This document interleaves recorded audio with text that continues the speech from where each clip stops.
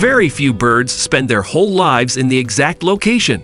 Most birds relocate to find suitable food to raise a family or survive. Some of these migrations are temporary, but many birds travel across continents and seas.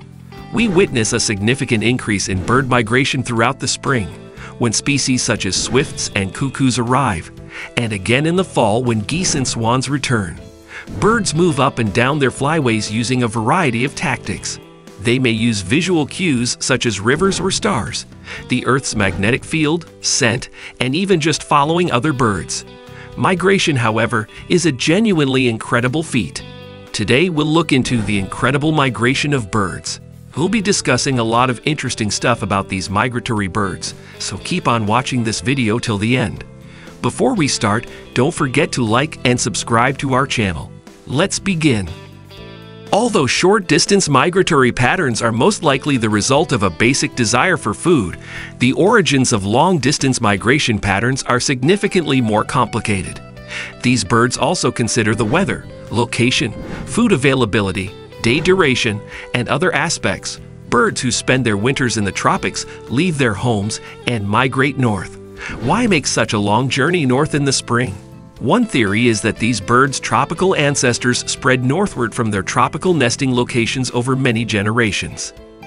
Because of the seasonal quantity of bug food and longer day duration, they could produce more eggs than their tropical counterparts who stayed at home. The birds continued to return to their tropical habitats when winter temperatures and diminishing food sources made a living increasingly challenging. Most North American vireos, flycatchers, tanagers, warblers, orioles, and swallows developed from tropic versions. What causes migration? The processes that initiate migratory behavior differ and are only sometimes well understood. Changes in day length, lower temperatures, changes in the food supply, and genetic predisposition may all drive migration.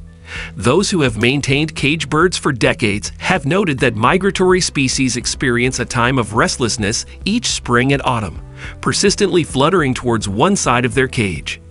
Zugenruhe, which translates as migratory restlessness, was coined by German behavioral scientists to describe this habit. Various bird species, and even populations within the same species, may exhibit varying migratory patterns. How do birds find their way? Migratory birds may fly hundreds of kilometers a year, typically following the same path year after year with slight variation. First-year birds often migrate on their own for the first time. Despite never having seen it, they discover their winter home and return to where they were born the following spring. The secrets of their outstanding navigational abilities remain unknown, partly because birds navigate using a variety of senses. The sun, stars, and the Earth's magnetic field may all provide compass information to birds. They also get information from the setting sun and landmarks viewed throughout the day. There is even evidence that homing pigeons use their sense of smell. Certain birds migrate along specific routes each year, notably ducks and cranes. These routes are often linked to significant stopper spots that supply crucial food sources for the bird's survival. Smaller birds travel over the terrain on broad fronts. Many tiny birds adopt alternative routes in spring and autumn to take advantage of seasonal variations in weather and food. Migration hazards. Taking a journey that may cover several thousand kilometers round trip is dangerous and difficult. It is an endeavor that tests the bird's physical and mental capacities. The physical strain of the trek, a lack of proper food supplies along the route, severe weather, and greater vulnerability to predators all contribute to the journey's dangers.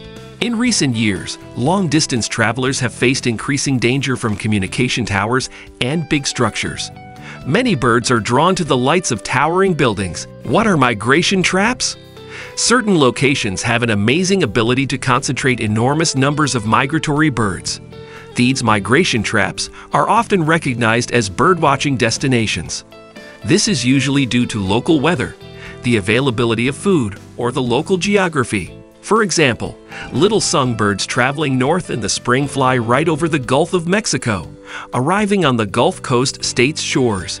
As storms or cold fronts produce headwinds, these birds might come near exhaustion. In such instances, they seek the closest area that provides food and shelter, often live oak forests on barrier islands, where vast numbers of migrants might congregate in what is known as a fallout. These migrating traps have become quite famous among birders, garnering them worldwide acclaim. We hope you find this video interesting. Subscribe to learn more facts about birds, and don't forget to click that bell icon below.